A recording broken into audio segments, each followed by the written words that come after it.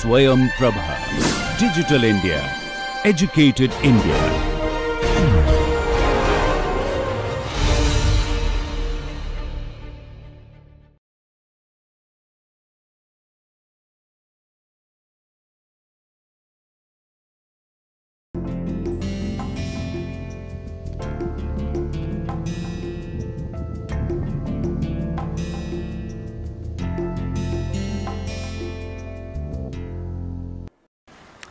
Okay, we will directly start. Okay, this is what I was mentioning to you last class, that from now on we will be dealing with forward flight. See, the forward flight has more complexities, particularly with regard to the aerodynamics, and because of that the structural motions or the blade motion occur, and that again influences the aerodynamic loads. So, as a result, this problem becomes a, you can say, the aeroelastic problem. So, you cannot treat forward flight. So, we have essentially divide the disc into two regions. One region we call it advancing side, that is because the oncoming flow and the rotational velocity, they add together. So, if you look at the just a simple expression for the velocity, this is omega and this is my oncoming, that means helicopter forward flight, and please remember this is on the rotor disc. So, slowly we will add more and more complications. Now, this angle is psi. Always it is measured from the rear. This is a standard from the rear of the disc, and at any section you will have omega r, just the rotational speed. But this velocity is here, this is psi, this is also psi. So, net oncoming flow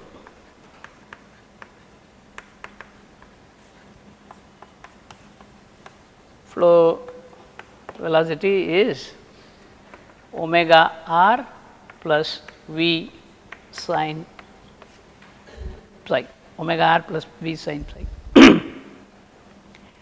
Now, you know that psi is varying because psi is omega t. So, immediately it tells me my oncoming velocity is time varying, but what is the frequency? It is basically the rotor angular velocity omega t. Okay. So, we always say the variation, this is a terminology, once per revolution, that is called 1 per rev, because the variation is once in a revolution. Okay. This is a 1 per rev, that means it represents the rotor angular velocity.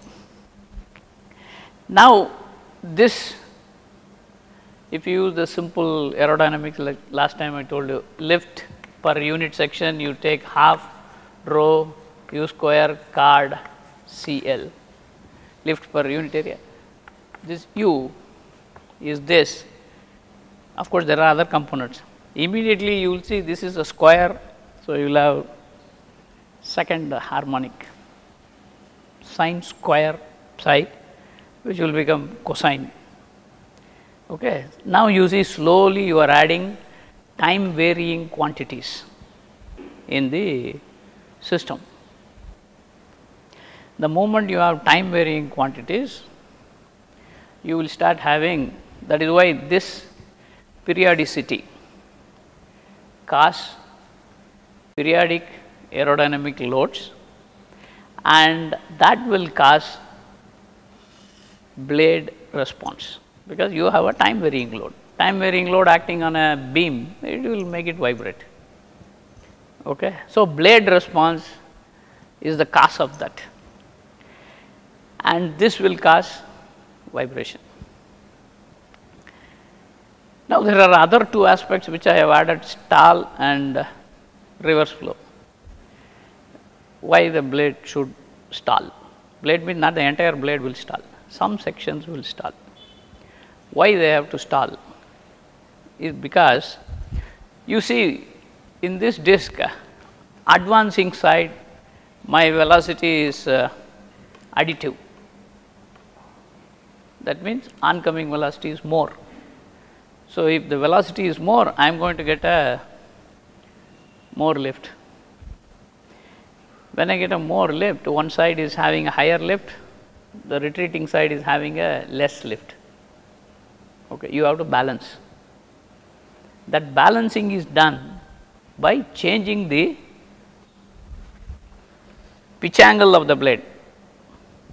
So, theta, you remember if we started earlier, collective 1c cosine psi plus theta 1s sine psi. Please note, this is my blade pitch. Okay. Now, you see what is your CL? Lift curve slope into angle of attack. The angle of attack has this as the component. That means CL is also time varying. You see, now CL will have, if you simplistically say, this is the one harmonic. Now, u square 2, you multiply, you will have higher harmonic, more and more. So, you will have more and more components coming in, you follow. Now, that is why you see the swash plate mechanism which is introduced in the blade is essentially to change the blade pitch angle once in a revolution. Please understand, that is why 1 per rev, you do not change 2 per rev, 3 per rev. Later we will see there is something called a higher harmonic control that will come maybe towards the end of the course, just for a description that part. Now, you see this is varying. Now, by in the advancing side, I make this angle small, usually it becomes negative, okay, but do not bother, this is small, and on the retreating side I increase this, in the sense increase means this component, okay. When I do that, collective is always fixed, okay. Suppose if this angle is negative, that is theta 1s is minus, what will happen? Advancing side it will subtract, retreating side sine psi negative, so that will add.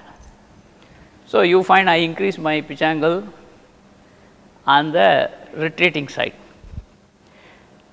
that is again in once in a revolution. You are deliberately changing the pitch angle once in a revolution, and you will find at some particular speed you may start having, because the pitch angle required may be a little bit more. So, you find some sections will stall, but the stall is not that it will suddenly drop, the stall will happen, and again when it comes the flow will get attached. So, it is like flow detachment, attachment, detached flow, attached flow.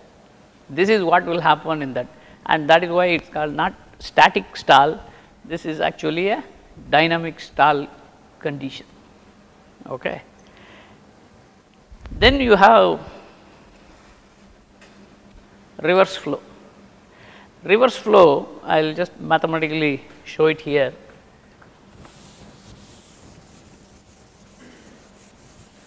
That is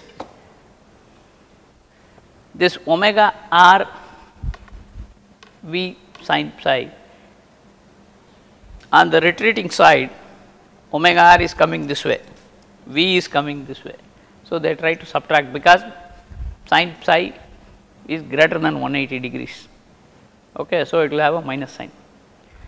So, some regions the flow will be coming, this is omega r, please understand, this is because of the motion this is omega r.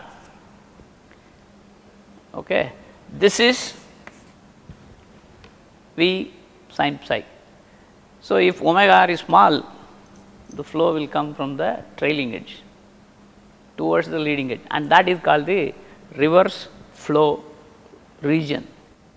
Now, that region can be shown mathematically to be a nice circle, okay, that will be like this. It is a perfect circle, okay. This is reverse flow. How the circle is made is, we have to, the boundary of the circle, this is omega r plus v sin psi is 0, that is the boundary, okay. Beyond this, omega r is large, below this omega r is small. Now, you take this angle to be phi, okay. Now, psi is 270 minus phi. So, you will have omega r plus v sin, please understand I use the same symbol phi, do not get confused, this is just for denoting, okay. Then this is nothing but because sin 270 is minus 1 and cosine phi. So, this will become omega r plus v cosine phi is 0 and cosine phi is omega r over v, right. So, you will write, no, is there a plus sign or minus sign? Sorry, I am sorry. So, cosine phi is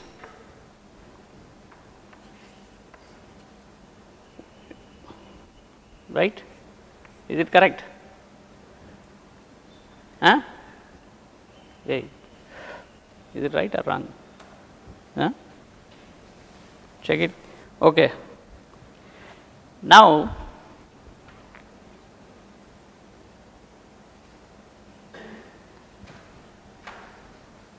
in a right angle triangle, you will find cosine phi is nothing but this divided by this, okay. If you take a circle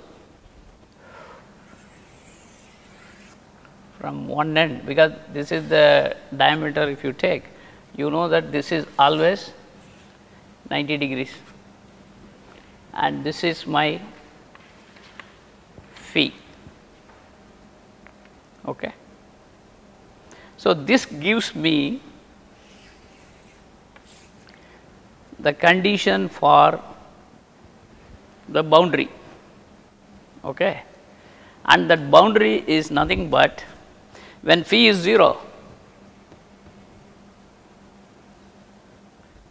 omega r is v, okay, that means this point, that is the radial location where omega r is equal to the oncoming, that is the helicopter velocity, that becomes your diameter, and then this is when it is at any other angle, This is the radial distance. Okay. So, omega r over v represents, actually omega r over v represents, this is nothing but a right angle triangle. Therefore, this becomes a perfect circle, and the reverse flow region, if you want to non-dimensionalize, that is normally done, because it is never written in this fashion. I will just show. You divide by capital omega r, okay? Then what will happen? Omega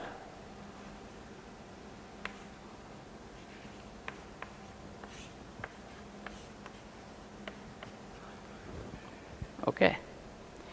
This is r bar. You call it approximately. I am saying approximately. This is a new symbol that is used, which is mu. Okay. R bar is mu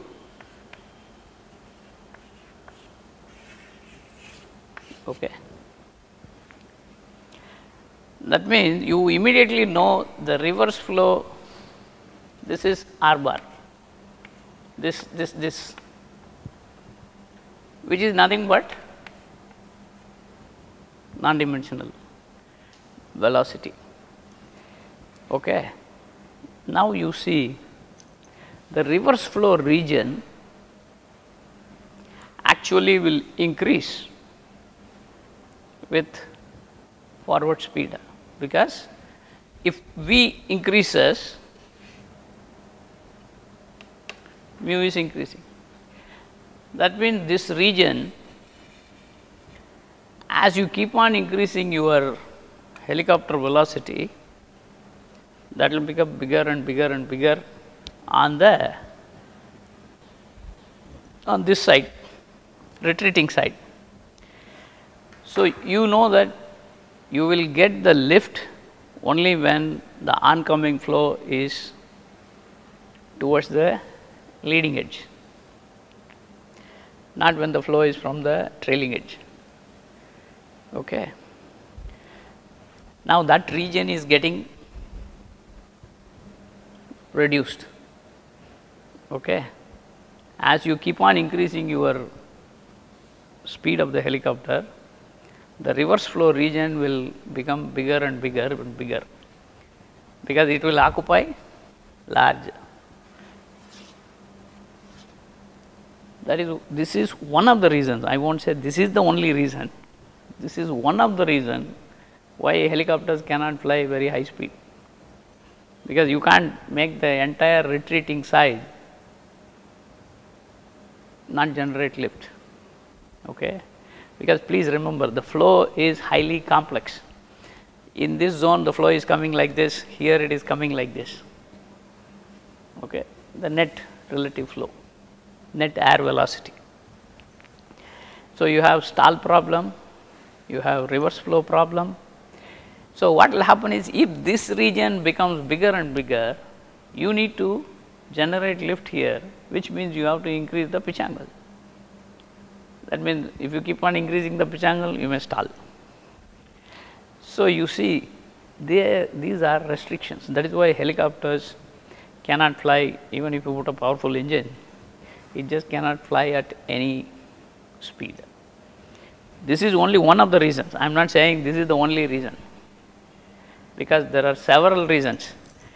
Because what will happen if you keep increasing your helicopter velocity, advancing side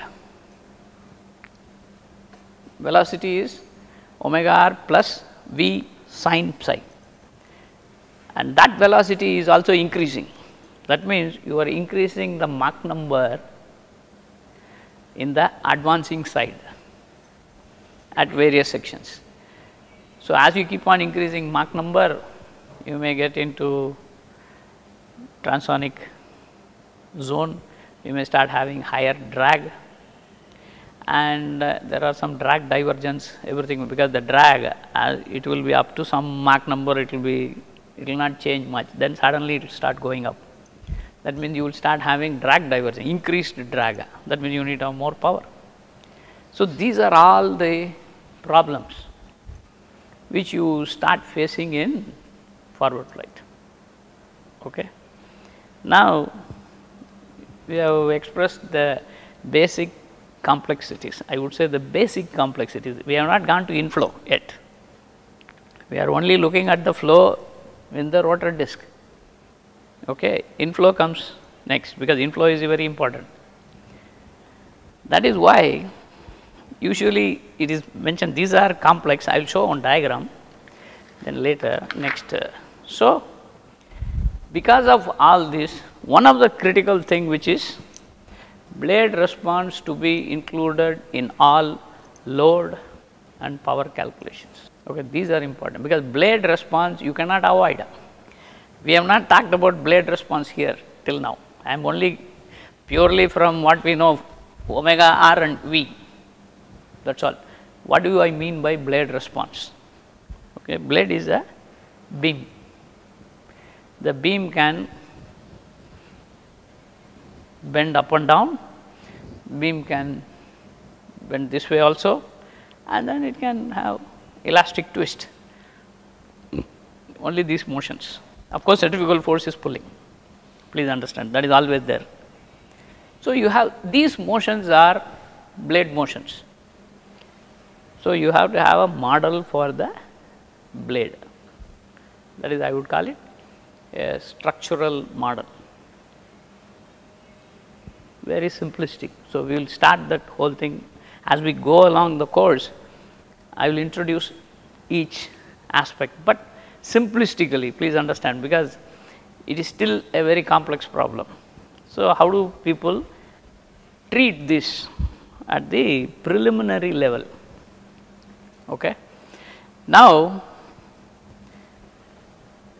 we have to have a model for the blade, number one, please understand.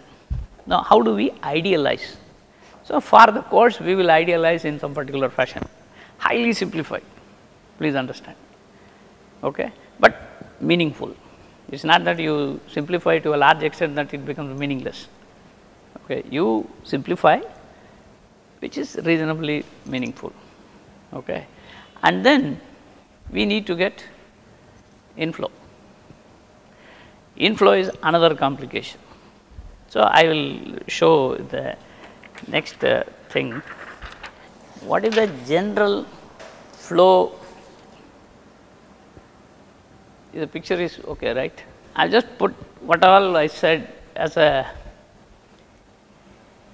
the blade schematic diagram of flow structure of a helicopter in forward flight.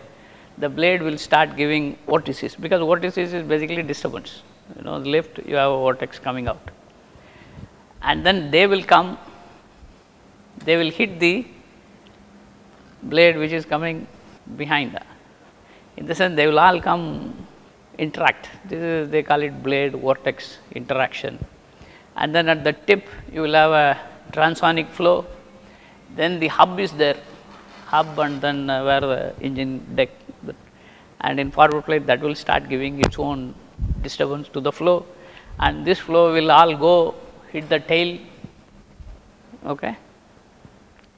And the wake with basically the disturbance from the rotor and the fuselage, they hit the airframe, and then wake and then tail it will interact. So, you will have all sorts of aerodynamic complexities, please understand. Now, you can't treat everything even today, okay. So, what do people do in industry? Of course, the work is still going on, you know, people will keep on doing. It is a very, very complex structural dynamic, aerodynamic interaction problem, okay. We will make it highly simplified, okay. How do we make it simple is, first some more complexities I will show.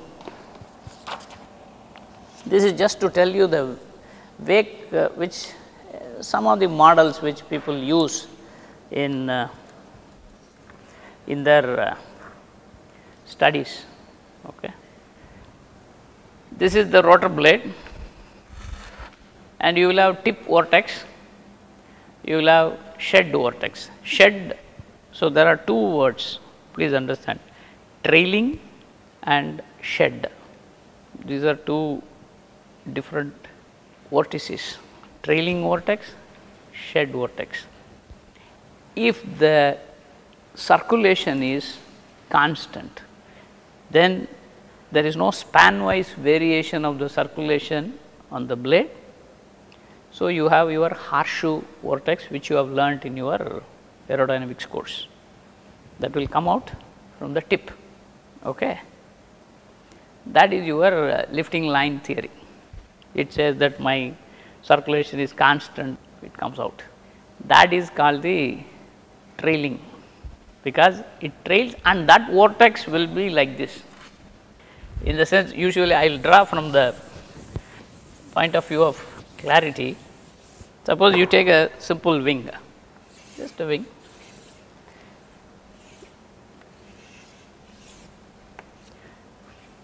This is okay. This is trailing. The trailing will be in this direction. This is trailing. Okay. Then what is shed? Shed is, suppose if this circulation varies with time. Okay. Please understand. If it is a span wise variation is there, you will get the, please understand, this is constant gamma, you will get only here. Suppose if the gamma is a function of span, you will get what? Like this. Okay. We get all of them are trailing. This is span wise variation of circulation. Suppose if circulation is a function of time, then you will have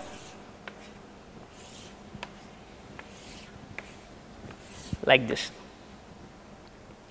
These are shed. Okay. So, you have shed vortex, you have trailing vortex, but usually there are a lot of assumptions made for the simple. First I will say I do not bother about the shed vortex, good. I will only worry about as though the loading is uniform, only tip is coming out. That is a uniform loading case. Okay. This is how assumptions are made, and based on that assumptions they try to get the effect of that wake on the inflow, which is very approximate. But then people will update their models to include complexities one at a time. Okay. So, I will show some pictures of the approximation that is made is my circulation is constant, it does not vary with span. Please understand, this is what is called uniform loading. That means what? You will have only the tip vortex. So, the tip vortex in the case of hover, it will come below because it is pushed down. Okay. Only tip vortex, I do not consider anything else. But when you go to forward flight, please understand what will happen is the rotor disc is not stationary, it is moving. When it starts moving, whatever it leaves, that wake is going back, and that will go, we will take it like this, as though this is pushed backwards. Okay.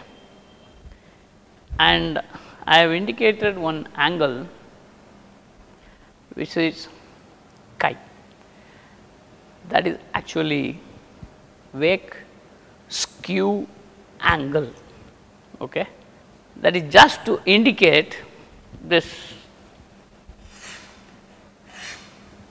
how my wake is there. So, this is called the wake skew angle. Okay.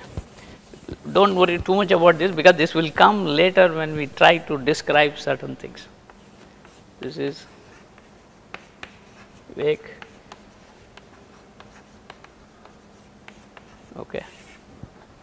Just, and I am taking as though this is a cylinder, skewed cylinder, and on that face I have the vortex.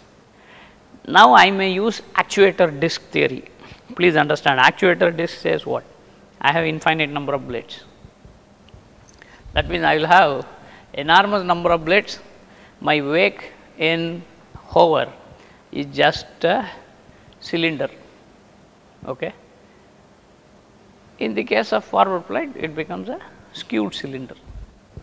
Now, the skewed cylinder gives its own problems. People have derived this with a skewed cylinder, how the inflow is calculated. We will not get into that part now. I am just wanted to give you the complexity involved in this.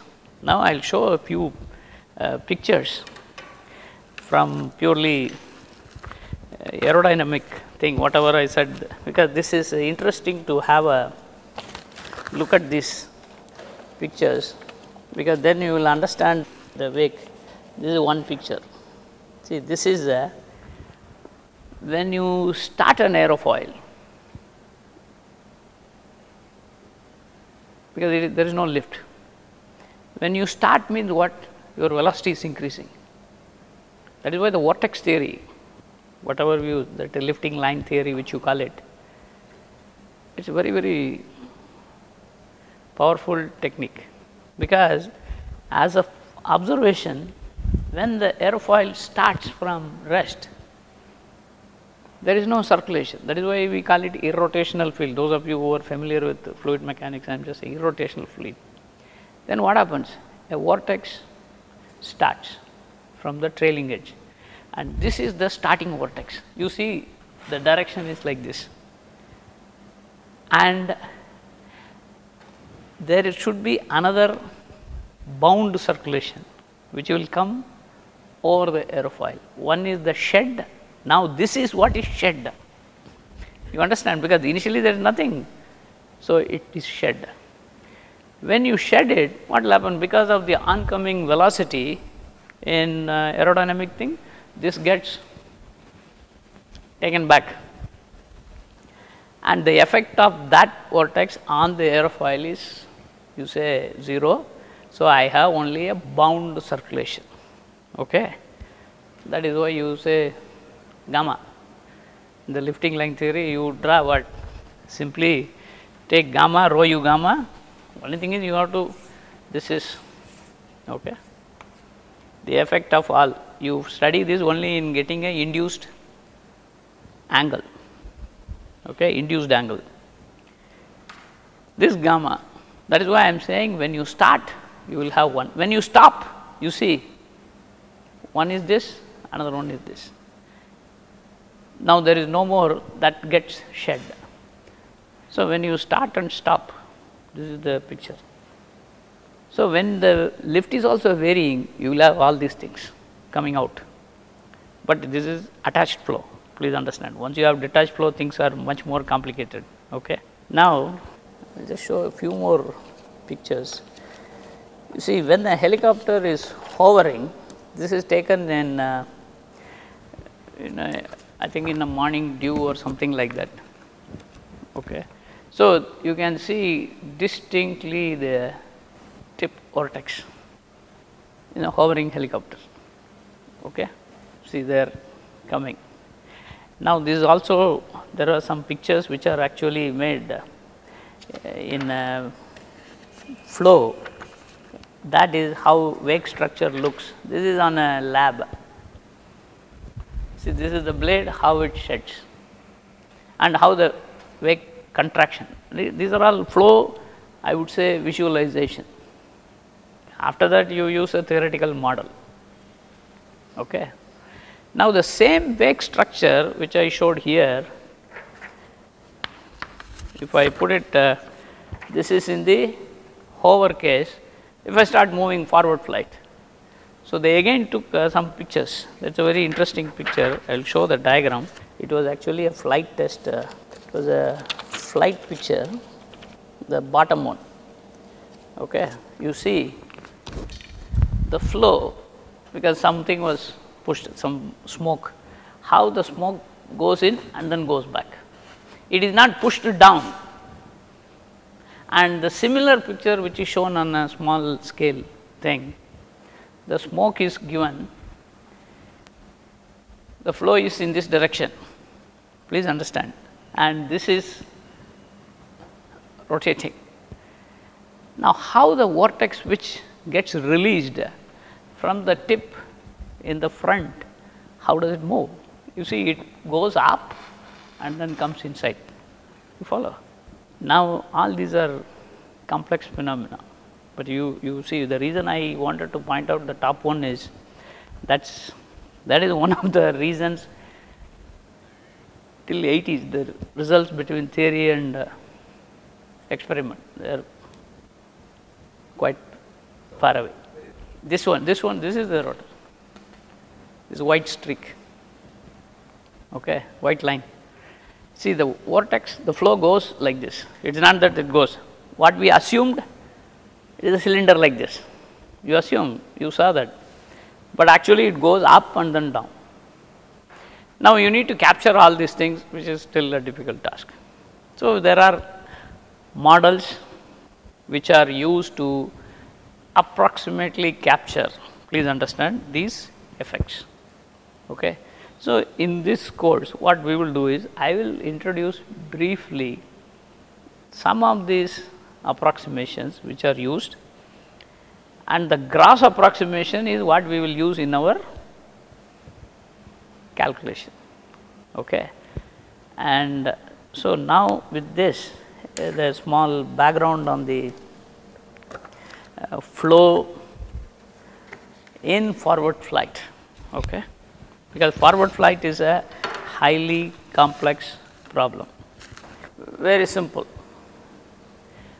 I want to get the inflow at the rotor. I have a very complex flow, but I am going to say, hey, let us not worry about those things. I want, like you said in hover, you applied the momentum theory and you predicted the inflow through the rotor disc. Okay. Similarly, you apply the momentum theory to forward flight. Okay. But please understand, I will not write all those various things. This is all simple extrapolation of what was there in the hover momentum theory, because some proof here, it is only from analogy to fixed wing. Okay. This is where the ingenuity or whatever you may call it. So, there is a lot of approximation even in this. Now, what is that approximation? How the inflow? Simple, as you, this is my rotor disc. Okay. My rotor disc, for the sake of general, the disc is moving forward and up, please understand. It is not just going only horizontally, it is also flying up. So, you will have, that is the reason why I gave this is the velocity of the oncoming flow. Please understand, the velocity of the oncoming flow to the rotor disc. The rotor disc is not moving like this, rotor disc is moving like this, okay, up. Now, this is, you divide this into component 1 parallel to the rotor disc, another one perpendicular to the rotor disc. So, V cos alpha, V sin alpha, okay. And then I have put thrust, because the helicopter is holding, this is a steady velocity, there is no acceleration, it is moving steady. Thrust is up because it has to support the weight of the helicopter. So, therefore, for supporting that, there should be an inflow, okay. But that inflow is actually normal to the rotor disc, normal to the rotor disc, okay, because I am pushing the air down, so I am going up. Again, simple far field, you take it as W, and that W you take it momentum theory tells you W is 2 nu. So, whatever happens the inflow at the rotor disc, the induced velocity at the rotor disc, W is 2 times that value, that is all. So, these are all from, I am just, please understand, extrapolating from Hoover momentum theory. Okay. Now, what is my thrust? Thrust is, momentum theory tells me m dot mass flow rate into change in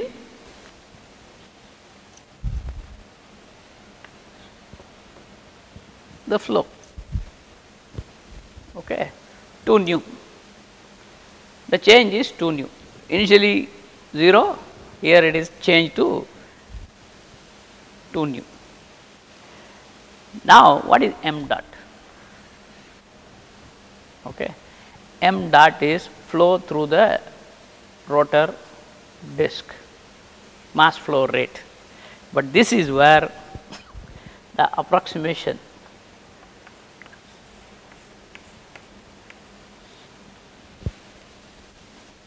u, where u is, because you always normally you think that the velocity, because this component v cosine alpha is parallel to the disc. What is flowing through the disc is v sin alpha plus nu. Okay. But you take in defining mass flow rate, this is based on Glowat. Okay. He said that use u square as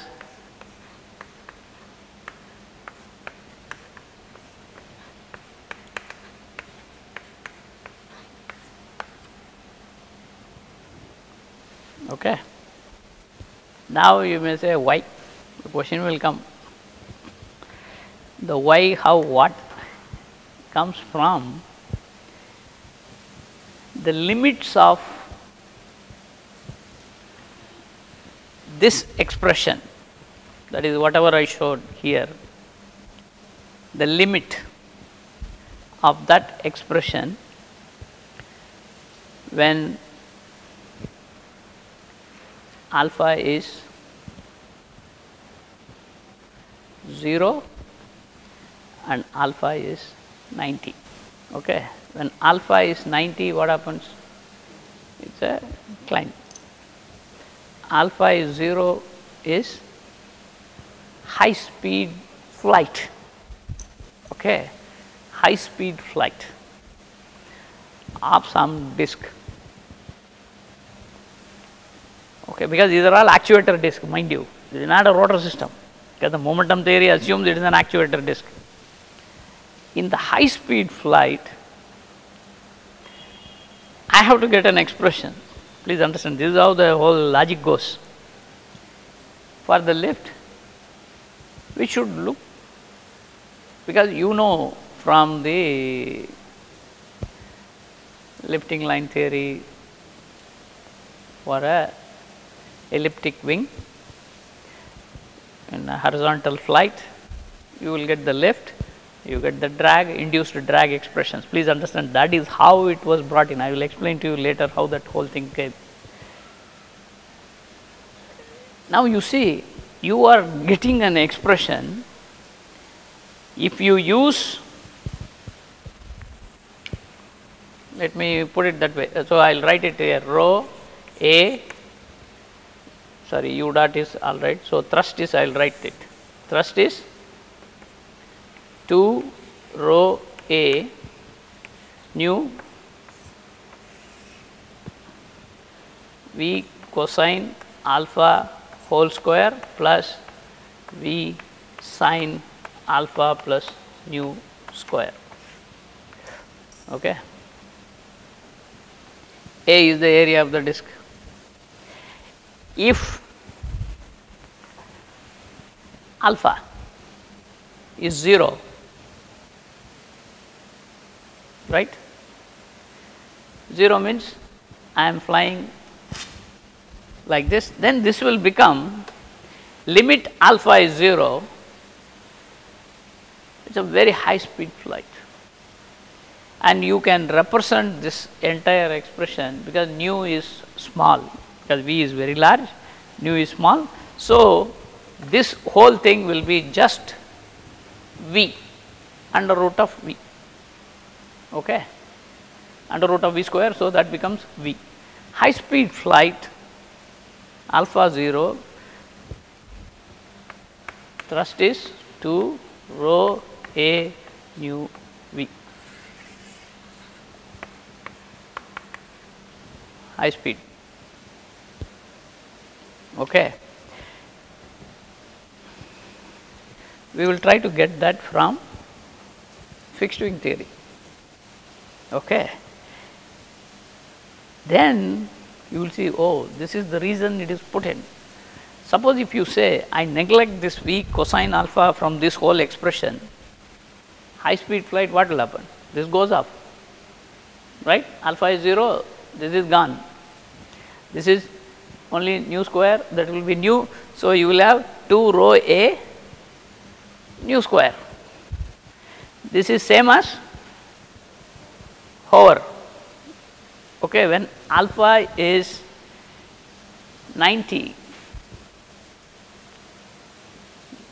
or a hover is V is 0, okay. You find that that comes like a hover theory, it does not make sense, okay. That is the reason Gloat, that is why he wrote this, you take this expression. Please understand, now you see my inflow is constant over the rotor disc, it is a constant, it is not varying along any radial location. Is it clear? Now, in the straight vertical flight, yes, it matches. When alpha is 90, this term goes, this is V plus nu, you put it here, that is nothing but what you got for hover. So, the two extremes, in hover it matches, in high speed forward flight, how does it match? So, that I will just briefly, before I go, I thought I will non-dimensionalize these quantities, these are the new expressions of the same velocities. We define, please understand, we define V cosine alpha over omega r as mu, which is called advance ratio.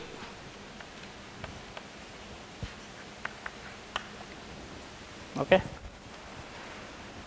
And then the other term, which you call it as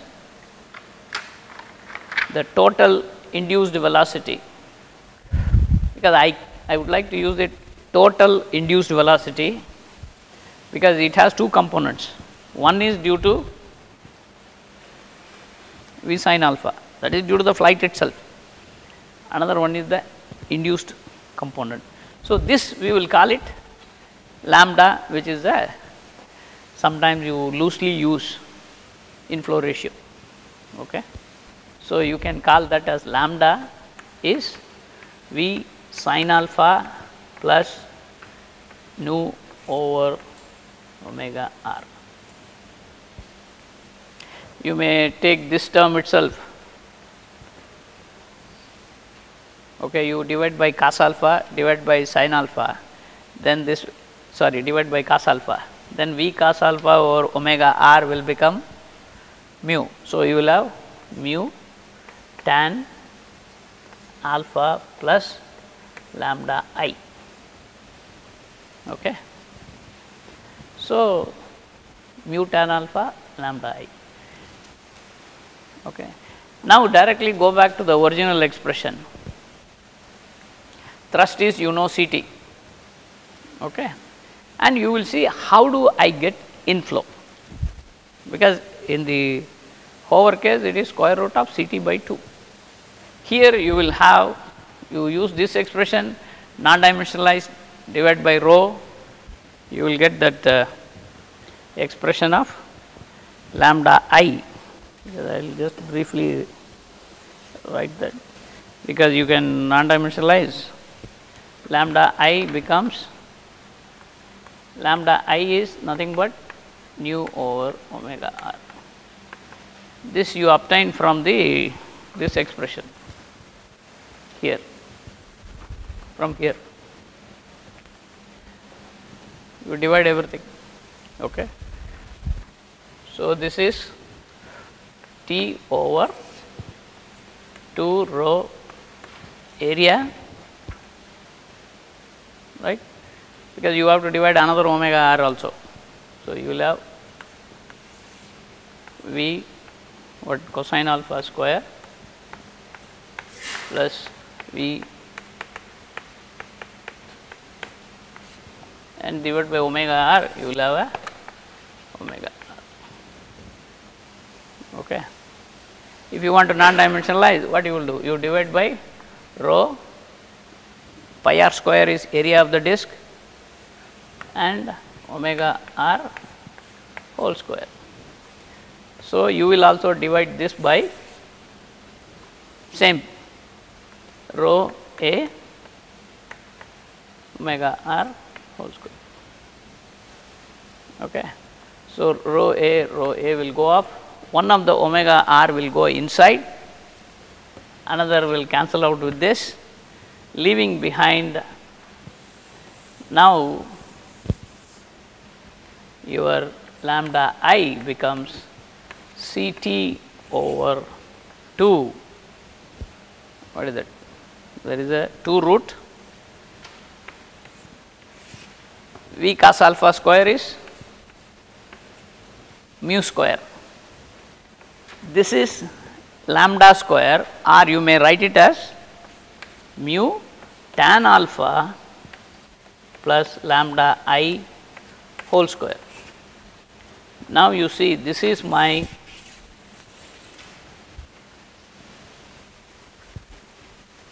inflow.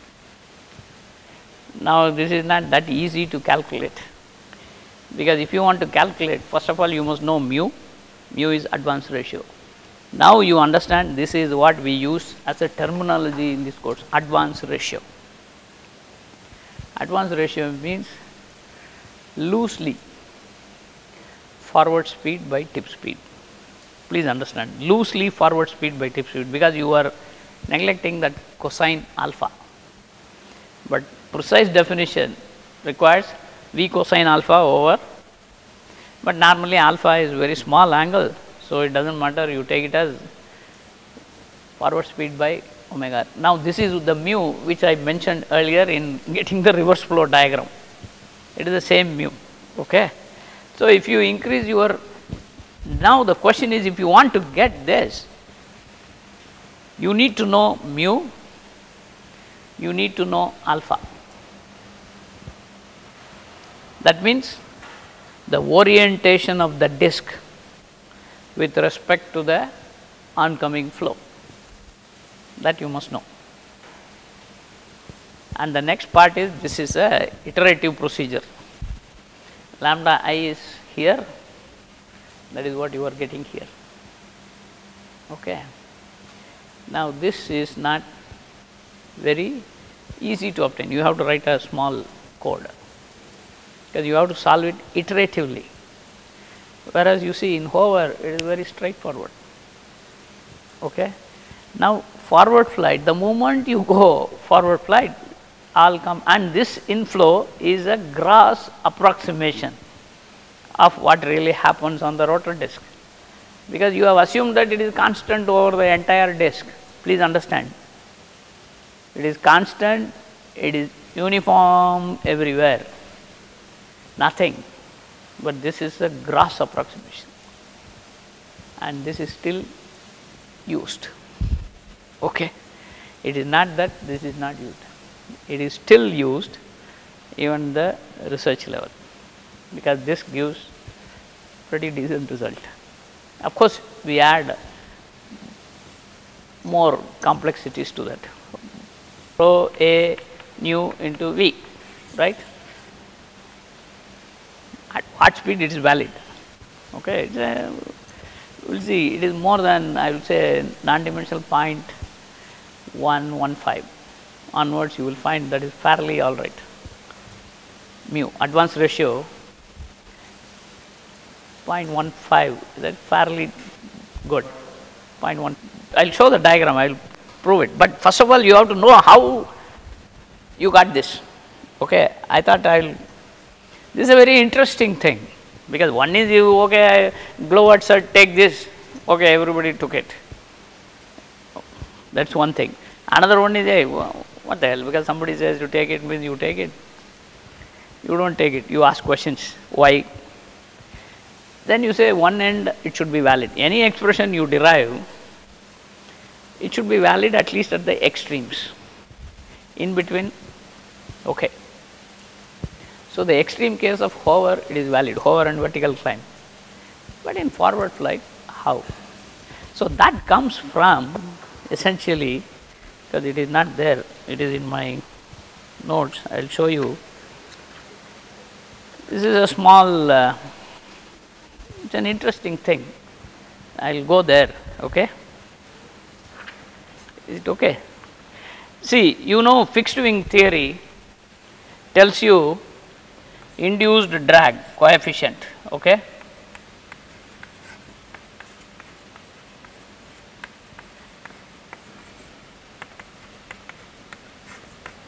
CDI, because fixed wing, please understand, I am directly jumping to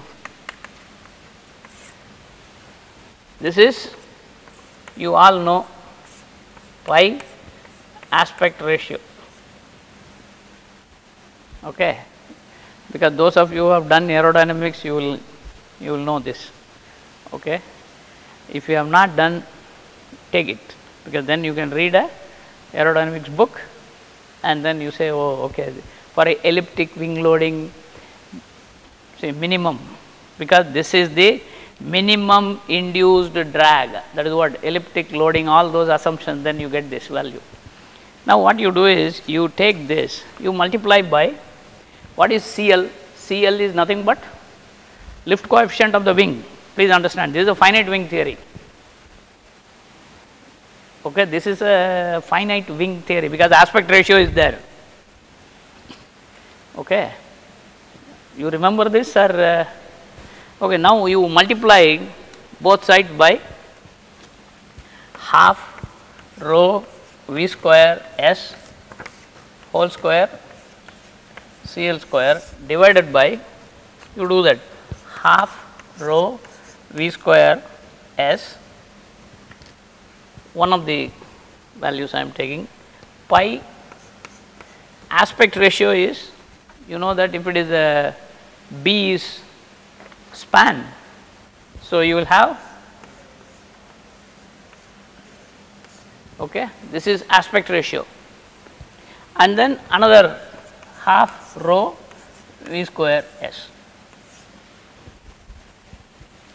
I am just, now this term is nothing but the force, which is, I am going to write it as, maybe I erase here, because the board is, I will take one of this term, take it here, okay. If I take this term and then put it here, half rho V square area CDI, that becomes the drag force, okay, induced drag force. So I am going to call it as DI, induced drag force.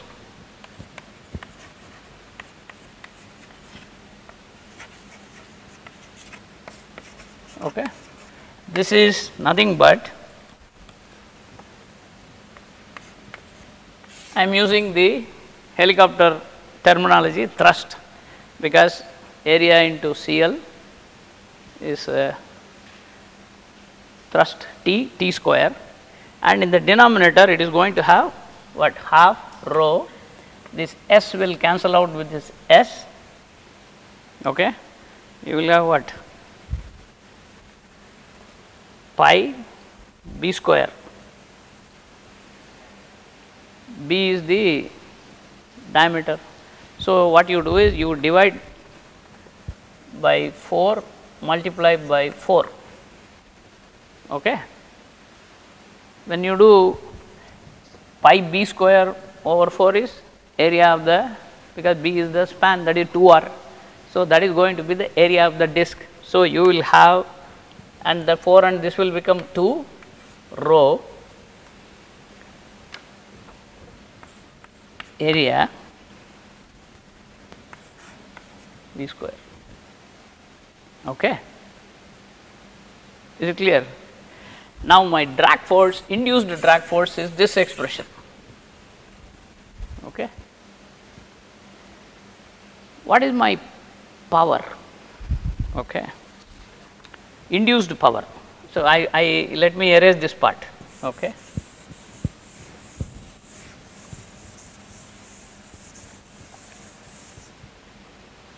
What is induced power?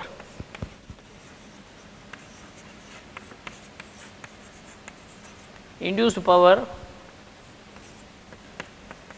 thrust into nu. This is also equal to di into, because di is the induced drag force into the velocity. So, di into v, okay. Now, you want to get what is nu, okay. What is the induced velocity? You equate, that is nu becomes di v over, okay. This is the induced velocity. Please understand, I am relating rotor wing kind of a thing. For the rotor, this is the induced power T into nu. For the wing, this is the induced power, because this is the induced drag into the velocity, you are dragging it in the forward flight. Now, I want nu is di v over t. Now, you know here di over t, okay. You can substitute here, di over t will become what? T, because over 2 rho a, this v will cancel with one of the v, right. So, you will have, in other words, thrust is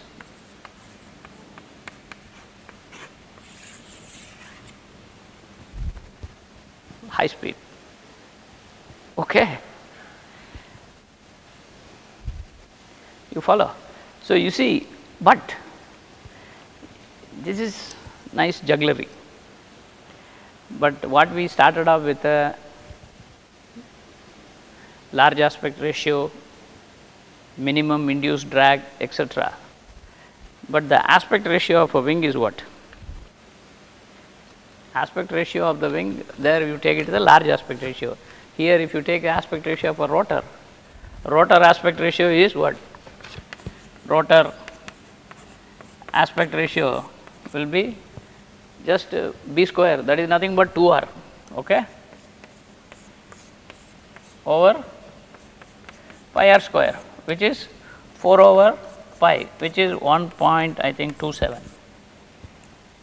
This is the aspect ratio of a rotor. So, you say this is too small, that is why your inflow, that is inflow is that nu, cannot be assumed to be uniform everywhere. There will be lot of variation, because the aspect ratio is too small. So, inflow cannot be same. So, it has to vary quite a bit, that is all. That is all this statement says. But Glover got this, hey, this is a nice relationship. So, at high speed, the rotor behaves like a wing, just a fixed wing. You understand? But with considerable variation in the inflow. But it is like a wing of that size. Is it clear? That is why you will realize, I will show some of the results which we have generated here, maybe as we go along. That was a PhD work, which is a very complex aeroelastic analysis. You will find you use any aerodynamic model as you go to high speed. Now, I will answer your question later. As you go to high speed, you will find they all come close. You may use different models in gross estimates, but not in loads. Vibratory loads, please understand, when you look at the vibratory load, it varies with what theory you use. When it is flying that equilibrium or trim condition, you will find does not matter. Okay? That is the beautiful result. That is why I am saying this is all from, you relate the fixed wing on one hand, but you have the momentum theory on the other hand from rotary wing, and then you simply say, hey, I have to bridge between hover condition to high speed flight, and that is the reason the net, that is in defining the mass flow rate, you add V cosine alpha and V sin alpha. That is the reason. Okay. Now, we will solve, because I thought I will take next class, which will your answer will become clear, because this is a very neat expression. Okay. But only question is, at what V you can start using this, you can start using it approximately. Okay.